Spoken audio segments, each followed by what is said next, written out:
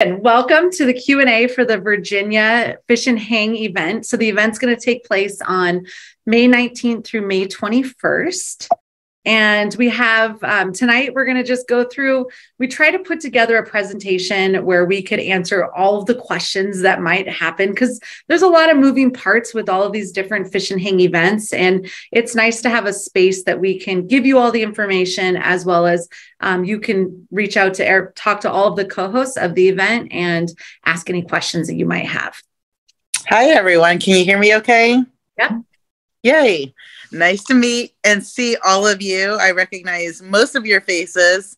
I live in Arlington, Virginia, and I'm excited to host you all. And I've been with United Women on the Fly 3 years this fall, and I'm so excited to be co-hosting my very first fly fishing event with United Women on the Fly and Fly Fish Instruct. Yeah, hi. I'm Erin. I live in Sterling. I've been in Northern Virginia, near Dulles Airport, and I've fished the Rose River pretty regularly during COVID, so it's a favorite of mine. It's a secret spot, so you can't tell anybody.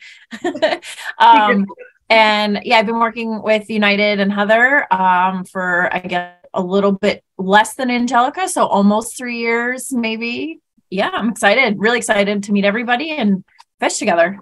And I'm Heather. I go by the pronouns she, her, hers, live on the native lands in Spokane, Washington. And I'm founder of United Women on the Fly, as well as founder of Fly Fish Instruct. And kind of the creation of these different fish and hang events back in the day, pre-COVID, as I'm sure many of us talk about. So the fish and hang events, I used to do a bunch over on the Missouri River, and that is in Montana. And basically it's the same sort of format. And I thought, well, rather than keep going to the same place over and over, it would be fun to do one in different locations all over the country. And so that's kind of how these fish and hangs kind of came about. So it's been almost 10 years. I've been running and hosting all of these fish and hangs for about 10 years. So I'm really excited to see you all as well. And hopefully we can answer all of your questions. And Kiki. What is that picture? I don't know. I found it on Facebook or somewhere, and I love it. Yeah. Oh, God, that's so funny. That was right after I caught a really nice fish. That was actually in West Virginia. Oh, awesome. Yeah. Anyway, so I'm a local as well. I live in Falls Church, Virginia, and I actually guide in Virginia, Maryland, and just got my Pennsylvania guiding license. And I've been guiding since 2002, I do believe. And have been fishing since I was 5 years old, so a long time. But and I've lived in near the the DC metropolitan area since 1981.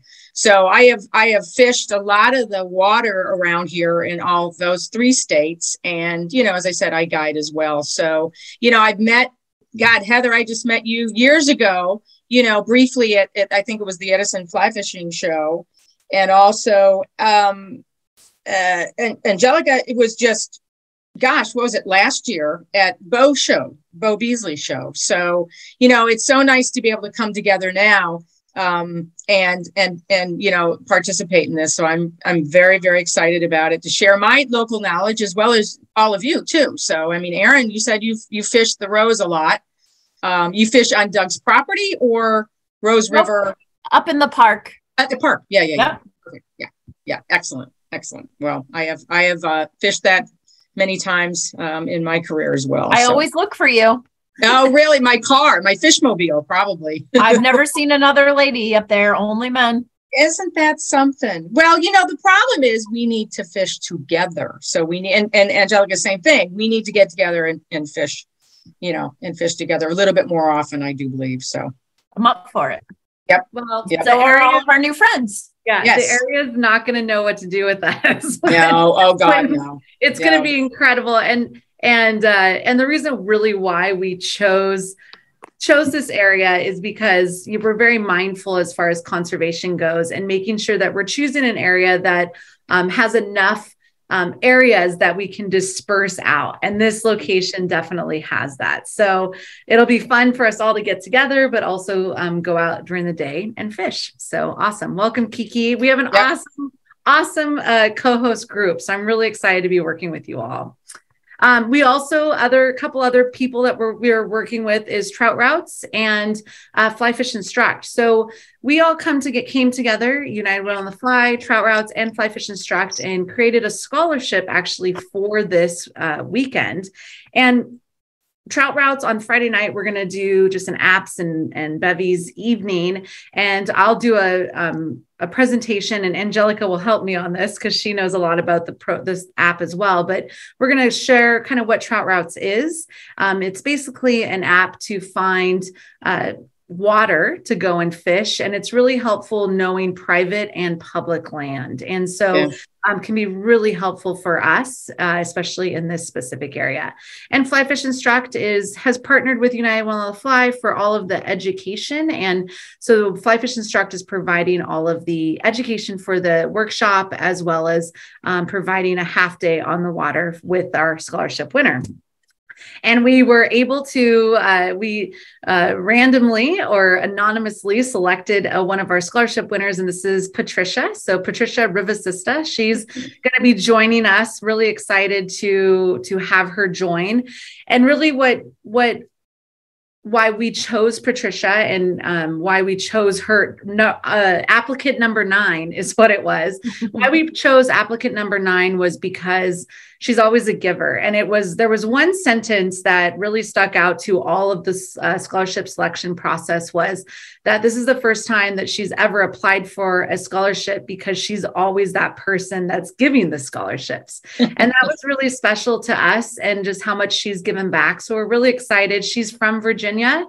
She already fishes, but she's beyond excited to learn to fly fish and learn a new community and just kind of help immerse herself into it. So if you see her, just say hello and tell her what you love most about fly fishing. She has a great resume where I'm really excited to meet her personally. So the Fish and Hang. So again, I already mentioned that it was founded about 10 years ago in the Missouri River. And really this format's pretty simple. So the format is where people come in. We're trying to keep budgets in mind. So trying to be budget friendly, where you can camp, you can drive in each day, you can, get a nice hotel, you can get a yurt. So basically you choose your own lodging. Everybody goes out throughout the day. We're going to give you suggestions for guides, and places to fish. And that's what this is going to be, for some DIY fishing. And then we're going to have some evening activities, and I'll talk more about the itinerary. So again, keeping it budget friendly and wanting to just continue to build that community. And truly, as our dear friend Rachel Finn would say, it's all about the hang. And that's so true. It's so incredible for us as women and just as a fly fishing community to get together. And I know me personally, I'm needing the community and the personal touch, because of the last 3 years, we really haven't had much of this. So it's going to be really a lot of fun. As far as areas go, I know most of you, there are some that are not even familiar with the event. So I'm just going to quickly go over kind of the location. So our main location is going to be in Syria, Virginia. So pretty good central location to a lot of places here. Are going to be on the Monacan and ancestral territories. I always like to, whenever I'm visiting anywhere, really like to dive into the history and see who the original people were of the land. So you can actually go in and do some research. Another thing too, the part of why we chose Syria was Shenandoah National Park. So there's a lot of public water accessible within the area. So again, that was one of our main concerns is, if we're going to be bringing a large group or bringing, more than 10, 15, 20 women or people, that we want to make sure that the resource can handle that. And this specific resource can handle that. So again, just always being conservation minded. As far as travel goes, so pretty close. You're close to Washington, D.C., close to Charlottesville, Richmond, Baltimore. So it's really, like I said, a pretty good central area. And area resources. And Kiki's going to get more into some of these areas that we're listing for you, but there's a lot of DIY fishing in the area. So if you could even just research or Google, public water, fly fishing, Shenandoah, and you're going to find a ton, and we're going to provide a bunch of resources as well. a ton of different resources that were put together. And again, I will make sure that I'll save this as a PDF and I will email it to everybody. So you have access where you can, all of these are clickable. So you can go in if you want and do a little research on just the local fishing and the resources, the area. VA fishing regulations too. We're going to definitely, it's something for you. You're responsible for knowing the fishing regulations. So, and really it's to protect the fisheries. So just know them. And we just ask that you please obey all of the VA regulations. Facebook group. So I'm sure you all have already been into the Facebook group. If you're not, please ask to join. And this is where you can meet other people. So a lot of women are coming in solo. And so this is a great place to say, hey, I'm coming in on Friday. Does anybody want to go fish? Or I'm coming in on Saturday. Does anybody want to go fish? So utilize that. We as administrators are only letting people in to the group or into this Facebook group that are going to be a part of this. So there won't be, it's safe, so there aren't going to be anybody just lurking around looking where people are going to be fishing. Also, we will be utilizing this. So as I'm traveling and driving in, I'll be posting most things. Like if there's any updates or anything, I'll be posting them in the Facebook group for its real time, just because emails can get so clunky that having that information in the group is going to be the best way to share that information. Also, if you haven't already, we have an email sign up directly for this weekend.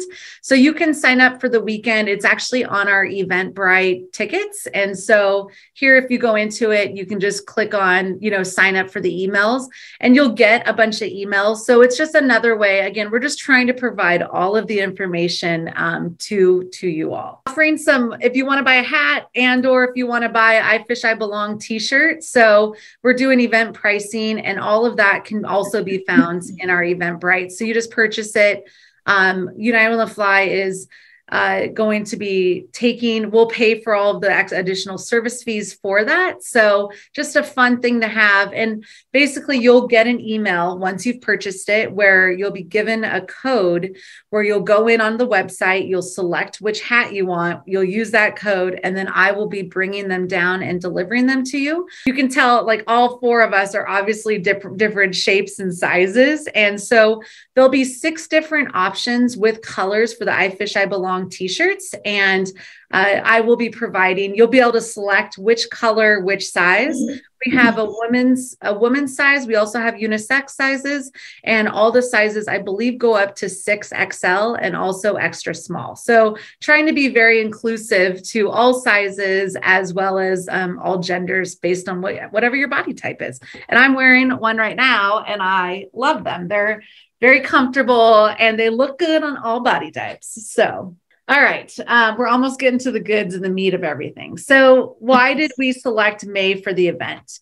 Erin and Angelica and Kiki, I'd love for you to help kind of chime in on this as well. But for me, I think May, especially where you all live in the East Coast or in Virginia, in this area, the fishing, it can be really good. And it starts to warm up, we start to have some more hatches.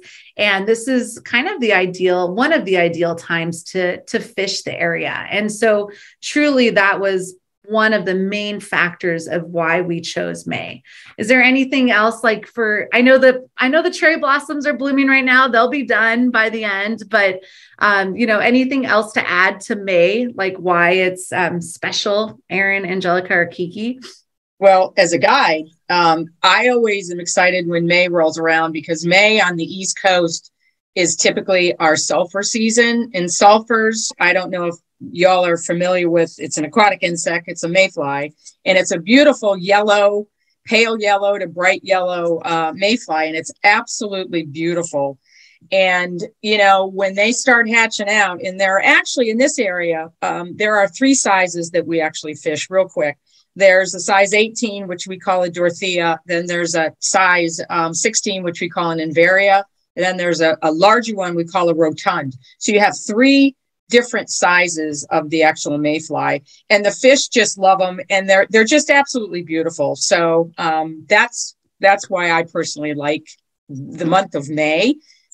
Earlier March and April, we do have what I call the April grays, or the large, darker Quill Gordons, Hendricksons, and March Browns as well. But when you get into the sulfurs, it's quite a spectacle if you're actually in a hatch. If you actually see a hatch come off, it's really cool. Yeah. I've never experienced a sulfur hatch. I've never even seen one. So hopefully I have a few days that I'm there. So yep. Fingers crossed. Awesome. Erin, I'd add that it's typically on a Virginia May, we won't be having any snakes yet. I'm an anti-snake person, and this area, when it warms up, is very snaky. So if it's too warm, you will not find me there. I'll be looking for smallmouth on the river somewhere in a boat. But it's absolutely beautiful. And as some of these sections, there's hiking and stuff. There's a lot of other uses happening. So there's always people around, even though when you drop in on some of the streams, you can be pretty isolated, but it's incredibly stunning. There might be bears. It's great. It's just a beautiful area. So it's a great time to be out where you're not freezing your butt off and your fingers aren't frozen and you're not sweating to death yet. So that's my favorite part of this time of year. I'll second Erin on that. As a menopausal older woman, like it is so much cooler in May to be fishing here in the DMV area, anywhere within 4 hours. So I'm excited to see you all. I'm looking at everybody and I'm like wishing we could go out this weekend. Totally. It's supposed to rain, unfortunately. Yeah. 46 days. We're getting so close. It'll happen. It will be here before you know it. Awesome. It's going to be a really fun itinerary. And this itinerary, you can take it or leave it. Like some will go for a few, some will come for everything. You know, this is the beautiful thing of this whole, just this kind of template or way. So Friday night, arrive and DIY fish. So I know many of you are working throughout the day, so you can arrive whenever. Some people are going to be camping. Some people are staying in other lodges. Some are staying at the yurts. So everyone's just kind of all over the place. From 6 to 8 p.m., we're going to have evening fish tales at Rose River Farms, the yurts. And we're going to, again, talk about the Trout Routes app education. So we just ask that if you want to bring an appetizer and a beverage of your own choice and just come and hang out. So I am not sure what specific yurt we're going to have this at. We'll decide. I'll post it on probably Thursday. Once I get there on Thursday and I take a peek at the actual location, we'll decide where we want it to be exactly. But do know that it'll be at Rose River Farms, and I'm sure it's not going to be too hard to miss a bunch of women together. So you won't miss out on us, I promise. So Saturday, DIY fishing and exploring. So this is when you're out on your own. Again, utilize the Facebook group. And if you're coming solo, just say, hey, does anybody want to go out and fish? We do have an independent angler workshop from 10 a.m. to 2 p.m. It is currently sold out, but we do have a wait list for that. So if you want to be added to the wait list, you can do that. And then at 7 p.m., we are going to do dinner at Graves Mountain. And we'll talk a little bit more about that here in a second. And then on Sunday, it's just DIY fishing and depart. So again, utilize the Facebook group to make, if you're coming solo. And what I would really love to see is if you don't know somebody, maybe just say hello, or at the app, at dinner and or at the Friday night evening. Be sure to just introduce yourself and say hello to some new people. I think you're going to be really surprised at these new friends you're going to meet in the area. And if you're brave enough, go out and fish with them too. So it's my bestest friends have been because of putting myself out there on social media, honestly. Check in if you have reserved a yurt. And again, you will get a separate email about all of the yurts. But if you booked a bed in the yurt, so check-in is 2 p.m. So you can check in at 2 p.m. I will be sending you an email with your roommate as well as which yurt you're going to be in. And then we also, because the yurts did sell out, Erin actually was able to get a block of rooms at Graves Mountain. So there is an option for that too. And so check-in at Graves Mountain is going to be at 4 p.m. Meals, you're on your own. So those that are staying at the yurts, we're probably going to do something where we're doing a communal meal. But again, on Friday night, bring an appetizer and then a beverage of choice, your own beverages just for you. Saturday, we're going to do dinner. And then I would say most people on a lot of people will fish for the morning, go out to lunch or have lunch somewhere on the river, and then go back out and fish. So, and then Sunday, you're on your own for meals. Saturday dinner, as I mentioned, we're doing it with oh gosh, I did that wrong. It's Graves Mountain. For some reason, I wanted to put Mountain Graves Mountain. And so that's going to be on Saturday night. It's going to be at 7 p.m. So the cost for that, it's going to be $32 a person plus gratuity plus tax. So it comes out to be about $41. And again, that does include your gratuity. It's going to be buffalo. Oh my God, buffalo style. Wow. I just drove 7.5 hours in the snow. So my brain is like gone right now. It's going to be buffet style, and they can accommodate dietary restrictions. And Erin, anything you want to add that you found out, or anything to add to that? They said just a week out is, so if you have any kind of food allergies or dietary restrictions, just to let them know a week in advance, so that they can make sure that they accommodate you. But they are very accommodating. And Graves Mountain, for if you don't know, if you're not from the area, it's not something super fancy, but it is definitely very well loved. They have huge festivals there. There's a huge apple festival. It's a great place that's got a range of options, from camping to hotel rooms to cabins and different things. So yeah, they've been really, really great to work with. So cool. And there's going to be is it Casting for Recovery? Isn't there another? Yeah. So there's another group of women that are also going to be there the same weekend. So we're literally going to be taking over Syria, Virginia. It's going to be awesome. Registration is required. We can have a max of 30 people, and the final head count is due by 5/12. So there is on our Eventbrite, again, you can just go in, and I know some of you have already reserved yourself for dinner, so thank you. And we're asking for payment ahead, because if we do reserve and say there's 30, we will get charged for 30. So we're just asking for that. So that way I'm not personally paying out of my pocket. And again, we're not making any money off of this. It just, all of it goes directly back to Graves Mountain. So we did have yurts. Those are have already been booked. But again, Erin was able to get 12 rooms, like a block of 12 rooms at Graves Mountain. So $120. Guests are responsible for calling and making their own reservations. So the phone number is here. And again, we can send this out. We'll put this on into the Facebook group as well. The cutoff date is April 19th. So if you're, kind of thinking about it, once April 19th happens, those blocker rooms will then become available to anybody. So there might be rooms, but there might not be. And then, there's different taxes and stuff. You just want to call and get your room reserved. And check-in is at 4:00. Lots of camping in the area. I tried to do some different times, as well from Syria. So really Graves Mountain does have camping available. And then Cedar Mountain too. Those are probably, Madison Vines RV Resort and Cottages. So those are probably the closest to kind of everything that's happening. As I mentioned, we're just going to hang. So I'll send all of the details as where we're going to be on the yurt for our just appetizers and appies and bevies. Probably fire. I mean, they always provide wood. So yeah, we'll have a fire. Yeah. So fire as well. Bring a chair, bring just hang. It's just going to be a fun get. Yep. We'll probably, I actually do this speed, not, how there's like speed dating. I do speed fishing this has worked really well for Spokane Women on the Fly, where we do every 2 minutes, where you go and you meet somebody and you talk to them for 2 minutes. And then I'm like, okay, everybody switch. And it's kind of a really fun way to get to know people. So we'll probably do something like that just to kind of, get to know each other. Speed networking. Networking. There we go.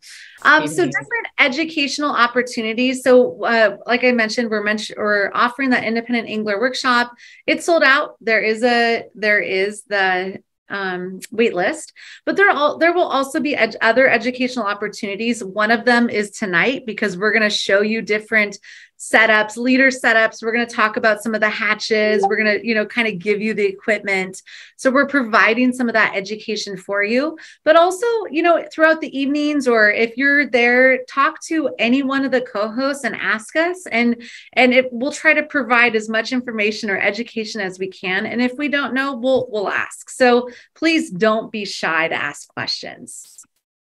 Again, the workshop wait list is there. Everything's on the Eventbrite link.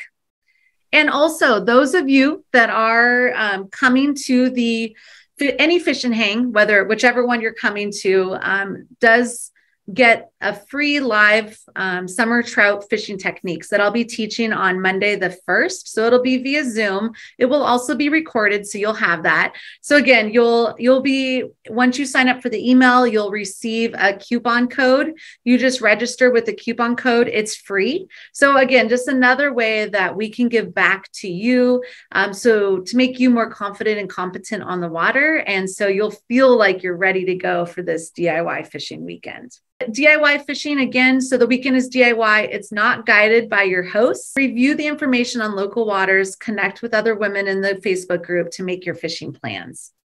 When I was doing a bunch of research on the area, I found some really great DIY fishing blogs. So I provided those. These are also listed if you go onto the website, the uwotf.com, Fish and Hang Virginia. So there is an actual handout. It's a PDF. You click on it. It's called the Weekend Details and Checklist. So it has all of these listed as well. But there's some great blogs out there. So we try to provide you a couple of links. And then Erin, if you want to just roll through some of this. Sure. Yeah. So in terms of getting your fishing license, obviously you want to check the site above the DWR site for Virginia regulations in general, if you're not, in state versus resident or non-resident. But because we will be fishing in the park, and then potentially there's some national forest nearby, that if you're fishing in there, you want to make sure that you get your national forest permit. And Kiki, you can correct me if I'm wrong. They're very minimal cost wise. Yeah. They could be $5, $10. But as I said, normally, I would advocate to get the license, the trout stamp, and you'll talk about this, and the other stamp, because you just never know. Sometimes it can get very confusing on what is what. So yeah. And I also operate the same way. It's like, get everything, and that way you're covered. Because it's really easy to find yourself in a section of water that you didn't realize was stocked or whatever. I see your note, Vanessa. We do not need a national park pass. If you go up into the park, it's a gravel parking lot we can park in up there. There's lots of streamside parking throughout all of the local stuff. But the national park permit, just it requires, I'm reading some notes that I made about fishing in national forests. It's necessary most places except for on the Shenandoah River and in other couple places. But you should have one, anybody that's between 16 and 65. So you should have one if you fall in that range. And then there's special trout areas.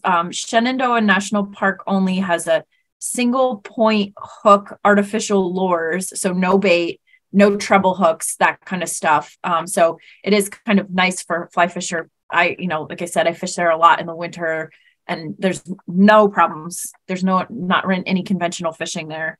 And then with the trout stamp, I called for clarification, so I made sure I gave you guys the right information. But any place that's stocked by the state requires you to have a trout stamp. And so then the lower section of the Rose does have a stocked section. So better safe than sorry just to get it, because there are a lot of these waters that have small sections that are, and it's not worth the fees of getting fined by an agent if you're in the field, and the hassle and the stress and everything else that goes along with it. So you would want to get the license, the trout stamp, and the national forest stamp. So those are the three that I would recommend. Yeah. Now the one thing about going up into Shenandoah National Park, if you go in at one of the entrances, at the top, you do have to pay an entry fee.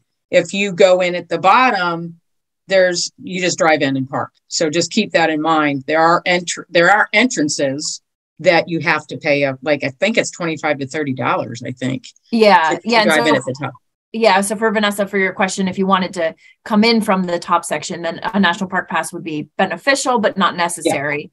Yeah. But the section that I'm talking about that we would access from Rose River Farm, you just continue on past it. There's a dirt and you just hike in and hike up, and tons of trails to hike on back up in there. And one other thing I didn't include in my notes is that there are sometimes people on horses on trails. So something to keep in mind for road apples on the trail, and also coming face to face with a horse on a trail is always a little bit unnerving if you're not expecting it. So something to think about. And those that are coming to Yellowstone for a fish and hang, I mean, you might as well just get your national parks annual pass, because you're going to need it for Yellowstone. So no, well, that's true. Yeah, that's true. And if you're over 65, I've got a lifetime pass anyway, so we don't have to pay anymore. So even North Carolina, the Blue Ridge Parkway's there. Yeah. So, and to, the money for the National Forest stamp as well as the trout stamp is going to go back to the area and the fishery and for conservation. So, if you buy a trout stamp and you don't need it, that's okay. The money's going for a good cause. So just something to think about. So, And all the links for the licenses and everything you can see here. We provided the link to the regulations in the front. So if you have questions about any of the regulations, some of the trails in and out of the park are pretty rocky, steep. They're just uneven. Like I said, also horses. And there's been, we've had a lot of wind, so there'll probably be trees or big limbs down. I myself rolled my ankle on the Rose River 2 years ago, and it's still kind of wonky. Those things happen. And I'm literally filthy when I come out, sliding up and down the hillside, sliding my butt over big rocks. And I fished this sections of the river without ever wearing waders too. So I try to stay out of the water as much as possible because it's so skinny on the upper rows in the park.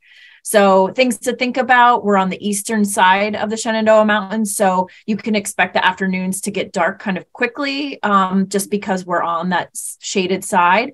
But, and that'll also make the temperature cooler. So dress appropriately for that. The sun can sometimes spook the fish, but as the water is warming up the stream beds, you'll start seeing them moving around. I've seen some really spooky holes where the fish dart as soon as they hear you a mile away. And then I've also seen brook trout launching themselves out of the water like dolphins, and nothing scared them. So it's kind of weird depending on where you go.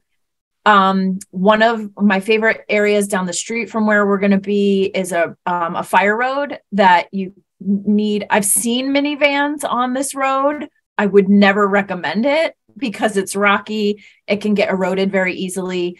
You want a little bit of ground clearance and a vehicle that it's pretty bumpy. So it'll give you a little bit of a toss while you're on your way up, but incredible fishing up there. Something to think about. But most importantly, I think to be aware of is we are going to be in a very natural area. So there are venomous snakes in our area. There are copperheads and rattlesnakes. You want to make sure that you're wearing closed-toed shoes, probably something with a little bit up to your ankle to protect you in case you end up getting in a snaky area. There will also probably be bears in and around in the spring. So really make sure you're looking out for the mamas or making noise, clapping, singing, whatever you need to do. And then because it's been such a extremely mild winter here, the ticks might be pretty bad. So something I do particularly is to pre-treat my clothes with permethrin. And so I'll put everything out in the yard. I spray it down, let it dry. You don't ever spray it on clothes you're wearing or on your skin.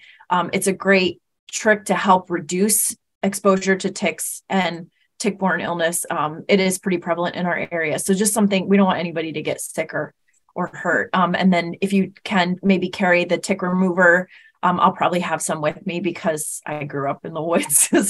But make sure when you do get out of the woods, do a check through your hair, on your pants. That kind of stuff is always really important.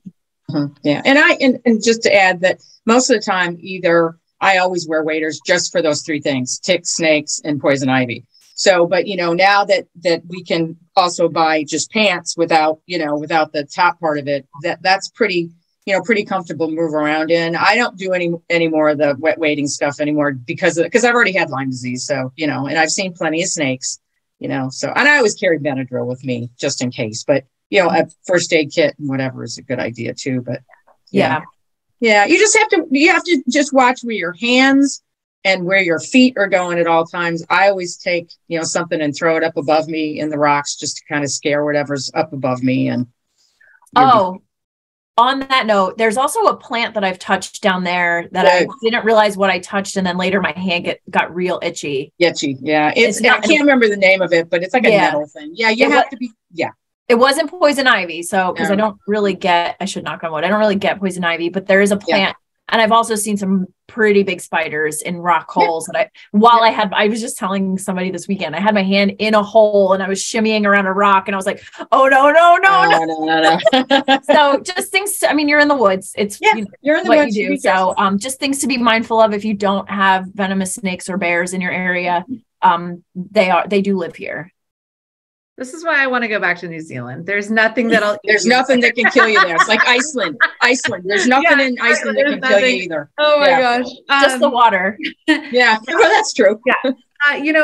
So all of these are great. Kind of just to reiterate is just utilize the Facebook group and make a fishing buddy, right? It's always better to go in a group of 2, 3, 4, so that way you all can drive together. And if something were to happen, you're together. So just safety in numbers. So, and final point on that too, Heather, is just so you guys know, you all know that this area I have AT&T as my cell phone carrier. It is absolutely horrible cell phone service. So to the extent that you can do some online maps or offline maps that you can download or other reference points, because I know when I went to North Carolina Fish and Hang last year, there was also not cell phone service where I was staying or near the fly shop, and I couldn't get service and I couldn't figure out where anybody was. So it was a little bit of a thing, but this area, I know that I don't have service all the way back to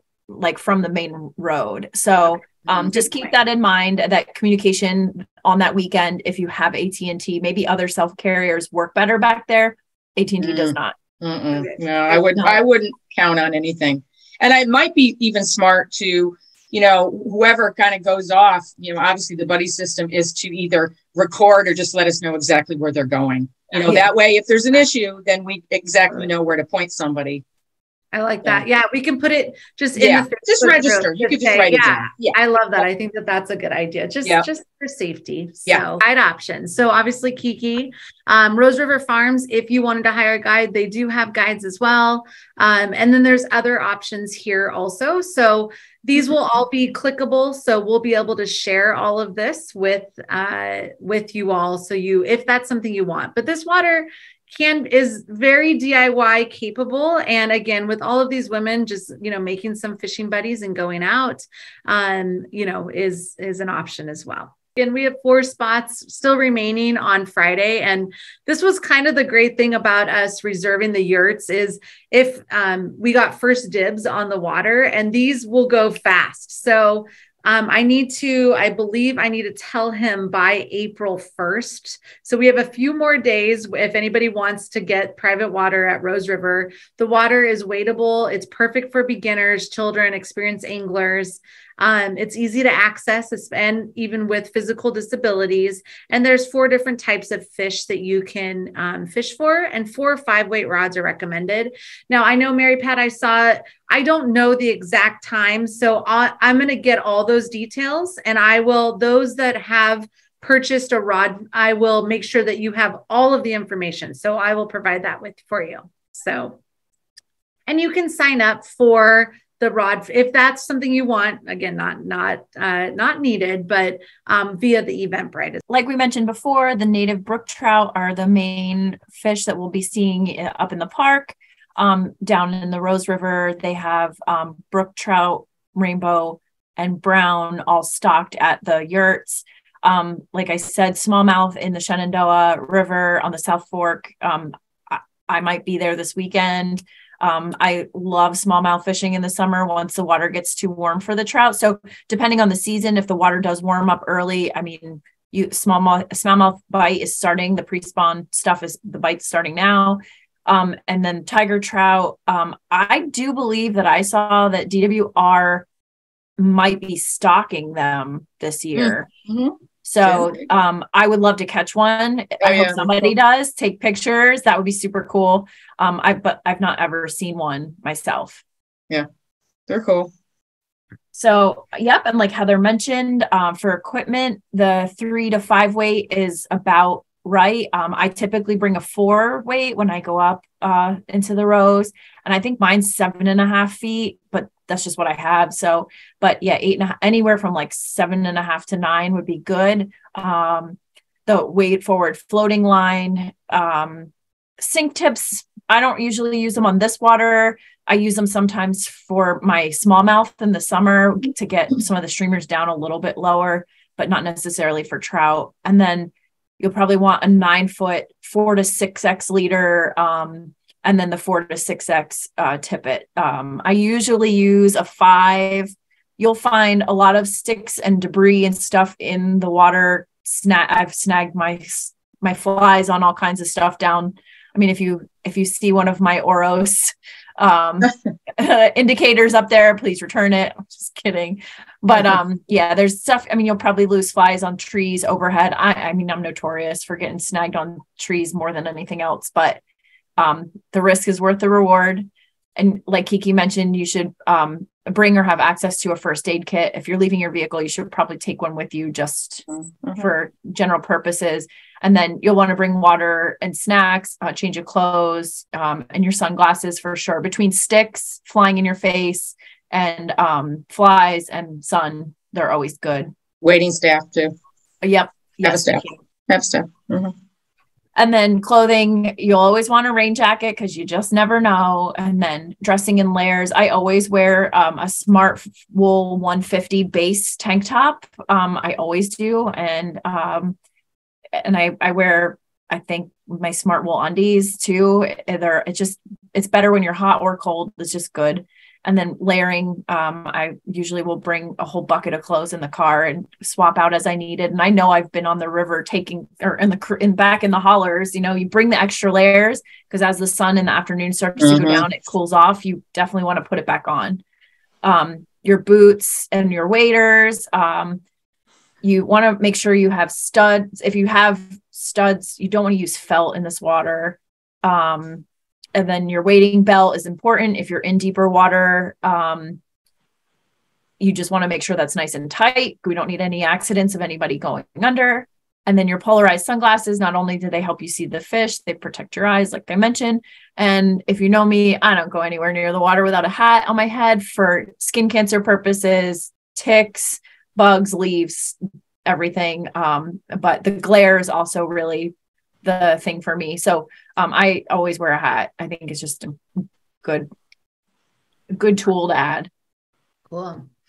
And Kiki, places to fish. Wow, we got a lot of there's a lot of access. There's a lot of access. Well, I think it's good that we're going to be going over the trout routes because I've guided on most of this, but at the same time, could I tell you, I know how to get there, but could I give you the directions? You need a trout route for that. Yes, Doug Deere's property, is wonderful. The section up above his property and below up above his property, you can't fish until you get up near Graves Mountain. Below his property is almost directly across from the yurt, so you can actually walk out of the yurt across the street, and the Rose is right there. And that is a heritage water, so it is stocked. I will check to see when the state's going to stock. Most of the time, because there are a bunch of yahoos that park up and down the river and you see all the cars, so the fish are there.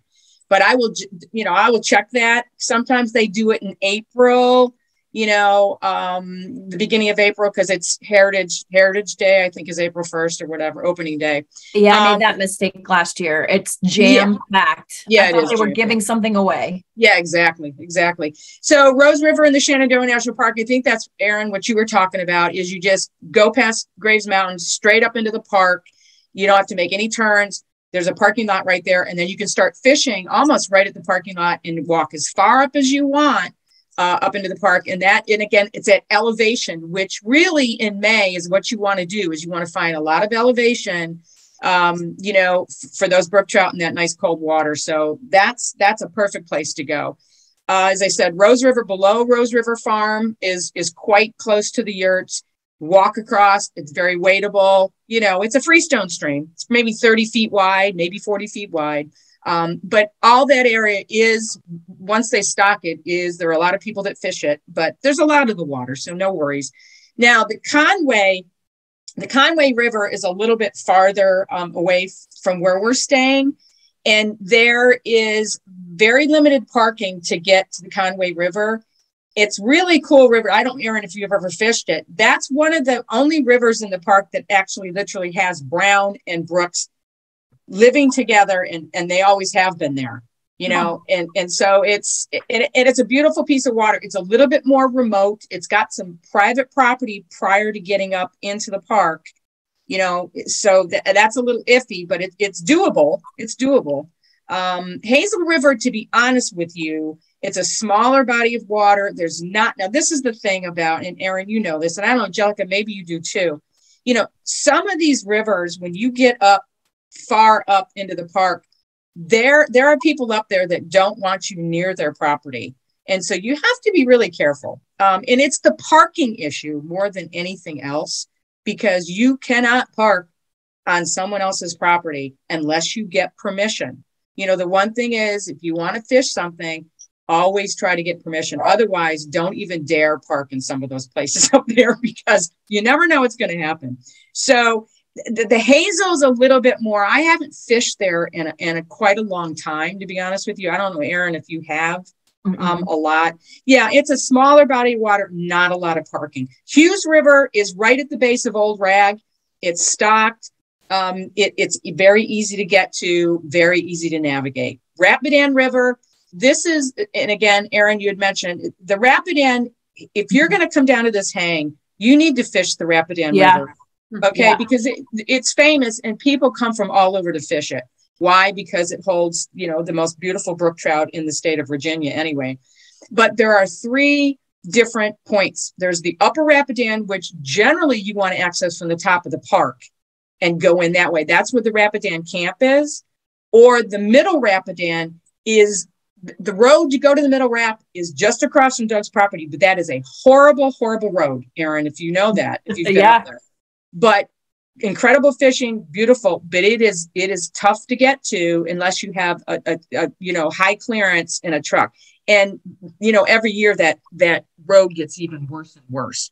So the lower access point, Graves Mill, is where is so much easier to get to, and there's a lot of parking, and you can start fishing right at the parking lot, and you can walk from that parking lot all the way up to the middle Rapidan. It's like 4 miles, but you can do it if you wanted to, and the elevation increases. So that's where I'm going to probably, take you guys to, if you've never been there, because it's much easier, and it's all pocket water fishing. It's classic pocket water.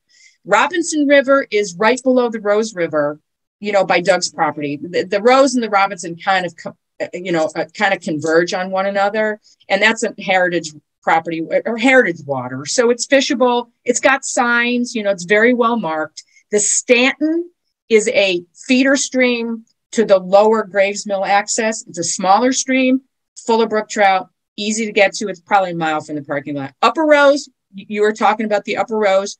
You drive all the way up from Graves Mill, and you park right there, and you can walk up as far as you want into the park. White Oak Canyon and Cedar Run is up past Graves Mill. It's a little bit of a drive-in, and there's a parking lot, and of course then you just have to walk a path, and the path goes all along the water. It's a little bit smaller water. It's still pocket water, but it's a little bit smaller stream. So it's a very popular hiking trail. So yes. So you're good. You're going to be competing for parking with people who are literally just hiking and walking their dogs. So there's plenty of, if you're going to come to this hang and you've never fished for brook trout, you need to fish for the brook trout. So there's plenty of that water. Exactly. Wait, can I interject, Kiki? One super cool thing on the Rapidan is the camp that Kiki was referencing. Yes. It was Roosevelt's camp, right? Was it Roosevelt or Hoover? Hoover. Yeah, it was. So there, it's a really cool old presidential fishing camp, and they used to jump in, Kiki, wherever I'm wrong, but the story I've heard was that they used to stock it for him so that he could come out of the city, away from the White House, and come out to this place to fish wild fish that they put there for him. Yeah, so it is really cool. It's really neat if you can go visit. And again, you would have to talk to the Shenandoah. You get on the website to find out if it's actually open to visit and how to get to it. Because, driving up that road to the camp is really, really difficult. It'll shake your brains up. It'll shake your brains up. Yeah, it will. It will, definitely. So, it's just, again, long story short, plenty of water to fish. Freestones, brook trout. Yeah, this is actually a link on the Rose River website, and it's on our PDF that's listed on our the Fish and Hang Virginia website, and it actually is a map, so you can click on it and it'll go to it. So Rose River Farms has provided that. So again, we will make sure that we provide you that link as well. So just another way. And as far as private versus public, trout routes will be definitely a great option. Yes. And, thinking about parking, just looking for public parking is probably best. Be mindful, just as Kiki said, it's important to like Deliverance. Very important. Yes, absolutely. And the thing is also just grabbing a ride from a friend and taking, one car versus three, that's the best way to do it. Absolutely. And here's just some photos of, some of the rivers, some of the brook trout. Looks like maybe a little elk hair caddis, some dry fly action, which is awesome. And, just some other, just what the river will look like and some of the fish. So, just some to get you excited. And we already talked about public versus private, and let's talk about some hatches. Kiki, you had already talked about the sulfur. Yeah, exactly. And I did mention that, we're pretty classic as far as the spring, the April grays, we call them. And that's just a word for the 4 beginning hatches that we have are all large, like size 12 and size 14s. And generally they're darker. They have darker bodies and they're bigger. So if you don't have a Quill Gordon, if you don't have a March Brown, if you don't have, a Hendrickson, a Parachute Adams, this is wonderful about our hatches on the East Coast is an Adams or a Parachute Adams will actually work for almost all the spring dry flies, which is nice. So always have Adams anyway, because they imitate a lot. But if you want to get specific, our first hatch is Quill Gordon. The second one generally is a Hendrickson, and there's dark and light Hendricksons, male and females. But then March Browns, but they're all big, and then we move into, and what's nice about them being bigger is the Shenandoah, the Rapidan River, a lot of our freestone and our brook trout streams are pocket water, lots of white water, lots of big rocks. So you want something that's big and fluffy, because it's hard to see once you make a cast into some of that water. You want something that floats high and that you can actually see. The other thing that I normally tell people is always have a stimulator pattern with you, a larger stimmy pattern, like a stonefly imitation, because those are big and bushy, and the brook trout just love them. And there are quite a good amount of stoneflies in the park as well, the real big ones. So keep that in mind. Once you get into the light Cahills and the sulfurs, as we get into spring, the flies get smaller and they get lighter in color. And that's when you kind of move into the gray fox, the light Cahills, and the sulfurs. I carry all 3 of those, but you could probably carry just a sulfur in all those different sizes. I think you'd be okay. Other than that, maybe a stimulator with a yellow body or a humpy with a yellow body. Because, the fish are looking up and they're looking for the yellow. So you don't necessarily have to have a specific sulfur, but something with a yellow body. So, a stimulator or a humpy would work as well. Oh, there you go. Quill Gordon, Mr. Rapidan. Mr. Rapidan is an all catch fly, that we use in this area, that the brook trout love it. The royal wolf, imitates everything, but there's nothing in nature that looks like that, but it's got a little red on it. Brook trout love red. Parachute Adams, your blue-winged olives. Generally, you'll see those a lot. They're a little bit smaller. Then your sulfurs, as I said, usually the three sizes, the 18s, the 16s, and the 14s. Your stoneflies, I would carry just a plethora of stimulators in size, size probably 16, 14s, something like that. And you have orange body, green body, and yellow body.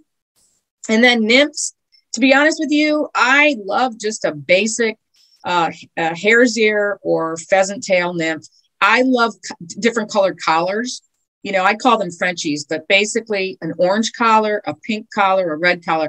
These little brook trout, these fish just love a little bit of splash of color. So that's, Prince nymph, hare's ear, those work really well. Midges, zebra midges are great. We have lots of midges on these waters. And then if you're looking at any sort of caddis, I always have like a green rock worm, which is a bright green with a black head on it. That's all you need. They love green as well. And my usual setup is a stimulator, and I drop off a collared pheasant tail off of that usually to fish for a lot of these rivers. Terrestrials, fish love ants. So have ants, usually black. The bigger the better. Munchy, they love the ants. You won't see, the hoppers or the, anything else, but definitely ants in the springtime. Good job. So, okay, fishing techniques. So on these waters, if you're looking at the freestoners, like the Robinson, the Rose, Doug's property, you can go with just a straight dry fly. You can do, as I just mentioned, a dry dropper. A great one to do is a stimulator and just drop off any sort of favorite nymph. Sometimes you have to hunt and peck. Sometimes you have to tie if you want, just to see what they're looking for, what color they're looking for. Sizes are generally 18s and 16s for the most part. I prefer a bead on mine because I just don't ever want to, if I'm not fishing a dry dropper, I don't want to have to add any split shot on or anything. So adding a bead is always the way to go. It's a little bit easier. And also they like that flash. And if y'all probably know this, but that little bead sometimes can imitate that little air bubble that's on the back of the nymph when those nymphs are actually hatching out to the surface. Euro nymph fishing, I do a lot of that. I have for years. Again, looking at all the rigging, I think it's a lot of it's personal preferences, how you're going to set up your Euro nymph rig. My classic is just using a heavy anchor fly or a terminal fly, and then just drop off something off that's smaller and lighter. But people sometimes reverse it. But again, that's personal preference. I said, in my responses to the questions, a lot of it just depends on depth of water. Fingers crossed we'll have good water levels and just the speed of the water, the current of the water. So, you got to see the water first and then just kind of make a decision on how you're going to set yourself up. Streamers, fish love big meals. I love to streamer fish. You can fish single streamer, double streamer. You can do a streamer with a stinger on it, black and olive. We have something called a golden retriever on the East Coast that people absolutely love. Also a thin mint and a frankenfly work really well. They're all streamers. They all are tied to imitate bait fish because there are a lot of crayfish in these streams and there's a lot of bait fish in these streams. So, all different setups. It just depends on how comfortable you are fishing them, to be honest with you. And we have a bunch of examples of different setups that we'll just, once we send out the PDF, you can have. And what I would suggest is either taking a picture of them, have them on your phone. So that way you have all these different examples of what you want to do. But, here's a nymph leader with just a single heavy fly. And again, all of these different lengths and everything are all subject to what the depth of the water is and where you're fishing. So, and then a double nymph rig. So some people will tie them off of the hook bend, or you can do a tag end. So there's multiple ways to do like a double nymph rig. And again, we will, we'll provide these for you. So that way you can just have these as examples. Yeah. Here's kind of a fun way to see it. You have single, you have, just different ways. underneath the water is what it'll look like. Yeah. And even just a little, some people will do like a balanced leech or something under an indicator. That may not necessarily be for these type of waters, but in the future, it might be something. And again, just different insects. Usually your heavier bug, just as Kiki said, was that anchor fly. So it's heavy. It's usually on the bottom, and then your tag end tends to be your lighter fly. Right. Right. And do you all swing soft tackles or any? I mean, this is my personal favorite way to fish. So yeah, swinging a soft tackle, but literally the easiest way to set up, you just tie on a little tiny subsurface wet fly and just cast it down and let it swing through. Right. So the easiest way, this and a dry fly. Yep. And here's your single dry. So you use your sulfurs, and we'll make sure that all of the lists, the equipment checklist has additional flies. I just wrote down all the sulfurs and the sizes. So we'll make sure all of that is updated for you all, so you have the best information. And then here's your dry dropper, right? So your double dries here. Here's your dropper fly. And again, all just suggestions. Yep. A double, so you just as this is kind of your hopper dropper or your dry dropper setup here, where you have your point fly or your dry, and then you're going to have something under the surface as well. So some streamer stuff. So you can have just a single streamer where you're just casting it down, stripping it back. You can slow swing, strip, dead drift, dead jig, all the things. Yeah. We call it the angle of the dangle. You got to figure out how they're going to take that. Yep. I like it. The angle of the dangle. The dangle. Yep. That's like when in doubt, warrior out. Sometimes people will use a red or a rainbow warrior, or wood is good, foam is home. There's all these things. You ain't snagging, you ain't bragging. So lots of different options for you all. And again, we'll have this in the PDF that we're going to share, and print them out or take pictures and have them on your phone. So that way you have them when you're out, and you're like, oh, well, how do I set up this specific setup? So, yeah. And then just a few conservation conversations or considerations.